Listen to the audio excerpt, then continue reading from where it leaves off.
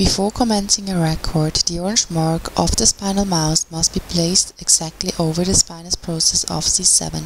C7 will therefore be located between the two wheels of the spinal mouse. To start a recording, briefly press the left spinal mouse button. Do not start to guide the spinal mouse along a spinous processes before you hear a short tone. The LED on the spinal mouse flashes. This indicates that the spinal mouse is recording. Guide the spinal mouse slowly along the spine. Both of the spinal mouse wheels must remain in contact with the skin throughout the recording. Stop the recording when the orange mark of the spinal mouse is exactly over the mark on S3. Before lifting the spinal mouse off the skin, stop the recording by briefly pressing the left spinal mouse button.